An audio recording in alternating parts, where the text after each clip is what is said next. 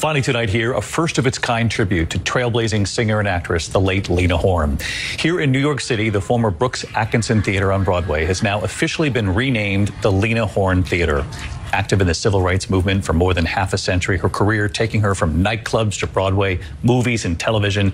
She made her Broadway debut in 1934, the first black woman to have a theater named in her honor, and so deserved. Thank you for watching. I'll see you right back here tomorrow. Good night.